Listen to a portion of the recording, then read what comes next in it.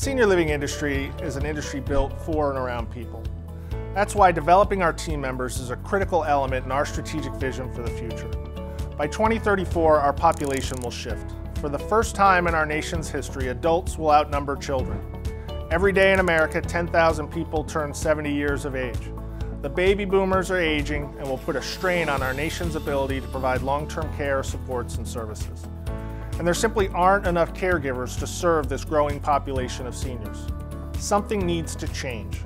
Argentum's recently released strategic plan addresses the challenge of developing our people, specifically the caregivers needed to support this demographic shift. We need to attract more than 1.3 million workers to the senior living industry over the next 10 years. Speaking more broadly, senior living, home health, skilled nursing, and the broader direct care workforce will need to attract nearly 9 million workers over the next 10 years. The biggest challenge is that seniors will choose senior living communities based on the offered amenities, lifestyle, and support, not to mention the trust they have in our workers and management. The key to keeping seniors invested in our communities lies in attracting skilled workers and keeping up with seniors' growing needs and expectations. That's why recruiting and retaining workers is a top priority. More specifically though, we'll be expanding the pipeline and retention of qualified and diverse talent to meet the needs of a growing senior population. And while we plan to engage and develop 2 million people to work in our industry over the next 10 years, the first 3 years of our plan calls for reaching 250,000 potential workers.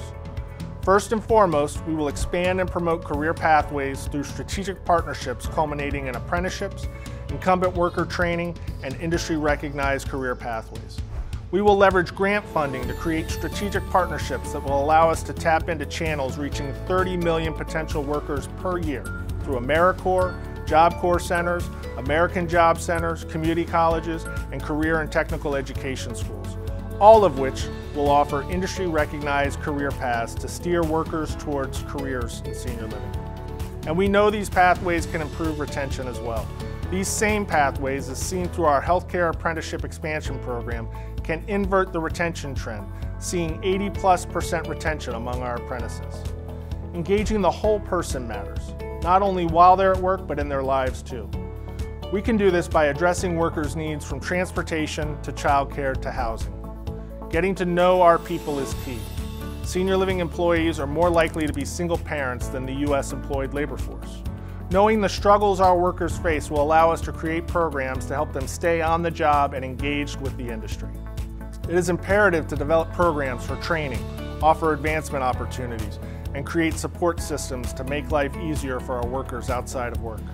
In short, we need to care for our workers as well as they care for our seniors. But that's not enough.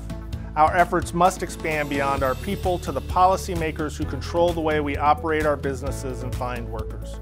We need to advocate for policy solutions that expand our workforce pipeline by ensuring that public resources to develop workers are targeted towards senior living. Currently, millions of dollars in resources are available at the federal and state levels for workforce development, but senior living has not been a priority focus. That is changing though. With the budget just recently passed, Congress is directing the Department of Labor and Health and Human Services to focus resources on the long-term care workforce needs of the future. These policy solutions also need to address the opportunities we can provide to foreign-born workers.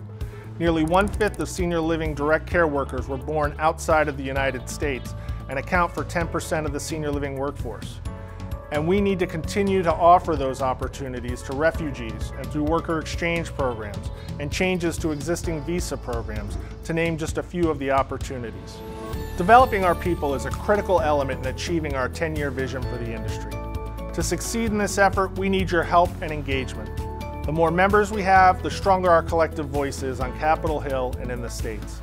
I strongly encourage you to take advantage of all of the benefits Argentum membership provides, and remember that every dollar invested at Argentum is reinvested to promote the long-term health and viability of this industry. Join us as we face the future. Work with us to create a stronger senior living experience for all.